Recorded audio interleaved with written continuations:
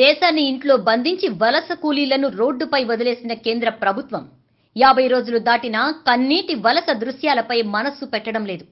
కానీ దేశంలో మనస్సున్న మనుష్యులంతా కదిలిపోతున్నారు. వలస కూలీల కష్టాలపై కాంగ్రెస్ నేత రాహుల్ గాంధీ కదిలిపోయారు. తన ఇంట్లోంచి కదిలి ఢిల్లీ వీధుల్లోకొచ్చారు. ఫ్లైఓవర్ కింద సేద తీరుతున్న వలస కూలీలను కలిశారు. వారి కష్టాలను విని చలించిపోయారు. ఎక్కడి నుంచి ఎక్కడికి వెళ్తున్నారని అడిగారు.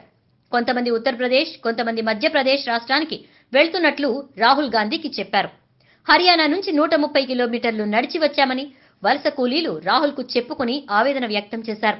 50 రోజులుగా లాక్డౌన్ తో ఉపాధి లేక పస్తులుంటున్నామని, అందుకే సొంత ప్రాంతాలకు కుటుంబ సభ్యులతో కలిసి వెళ్తున్నామని వలస కూలీలు తెలిపారు.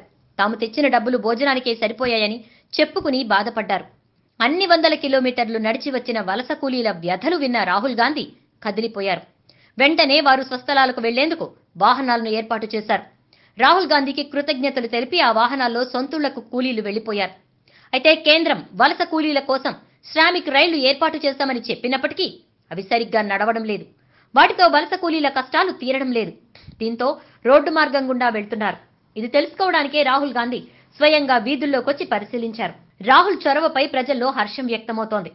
రాహుల్ లాగా కనీసం 10 నిమిషాలు మోడీ ఆలోచిస్తే వలస కార్మికుల సమస్య పరిష్కారం అవుతుందని నెటిజన్లు జై హో రాహుల్ అంటున్నారు.